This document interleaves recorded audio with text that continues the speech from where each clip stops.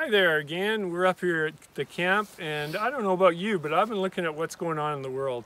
And it's high time that we got out of the downtown areas, get out into a place where you can grow your own food, because not only we're looking at disease and all kinds of things, but we're going to have to grow our own food. And I just want to take you on a little tour, just in a little piece of our garden here today, show you what we're doing up here. We've just taken some raspberry plants and we've transplanted them. We're going to show you how we did that, very basic. But Brian, what are we doing here? Maybe you can just tell them the way we've done this. Well, we have got some raspberry plants here that were brought to us by a very good friend, transplanted about 3 years ago. And they've actually been transplanted a couple times now, from our friend to a garden on the other side of the creek. And today we brought them over here to the big garden, and they're looking very healthy. We're building moats, we're giving them a good dose of water, then we're putting on wood chips to hold all the moisture. And what do the wood chips do? Let's show them. We got these wood chips, we got some truckloads up here, and what can you tell us about the chips? Well, the chips keep all the moisture in, and so the idea is that we won't have to water near as much, maybe never. Hardly at all, we're finding. It's called Back to Eden, and Paul, Alicia, do you know what his name is? Paul. If you just go back to Eden on internet, you'll find him. His name is Paul, and he's probably not the only one, but he's really been a forerunner in this method, and he discovered that everything that God does has a covering.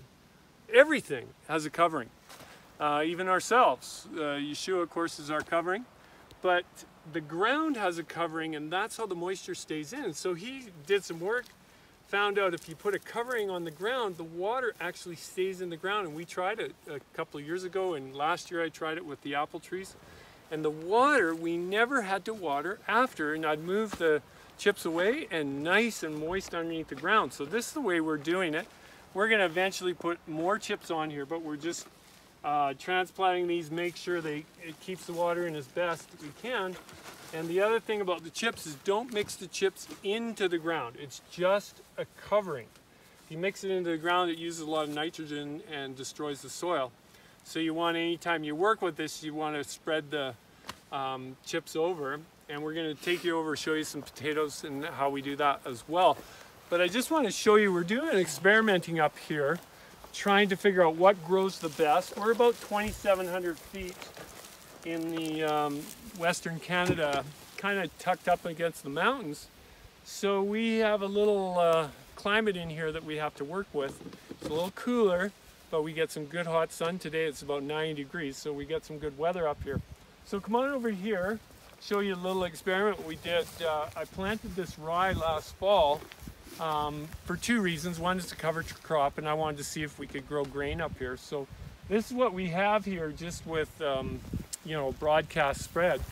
So we found out that we can grow lots of grain. We've got about 40-50 acres out here we could turn into barley, wheat, whatever we want. So it grows really well up here. And then we got a little potato patch over here. We want to put some chips on that.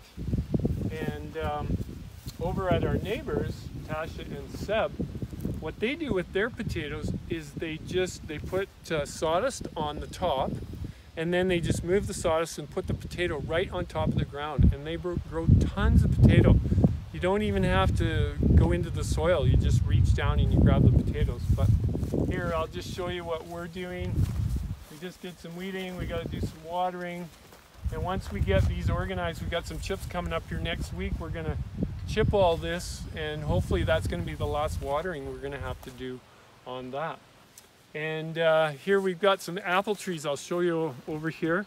And here again, we're trying to tell people that they really need to get out of the cities and get to where they can grow their own food. Food is going to get scarce. We're told there's going to be famines, pestilence. We're getting all the warning signs right now, so it's time to do this. So what we did is we've got a bunch of apple trees. We're battling a little rodent that eats the bark around the bottom. So we're trying to figure out how we can overcome that.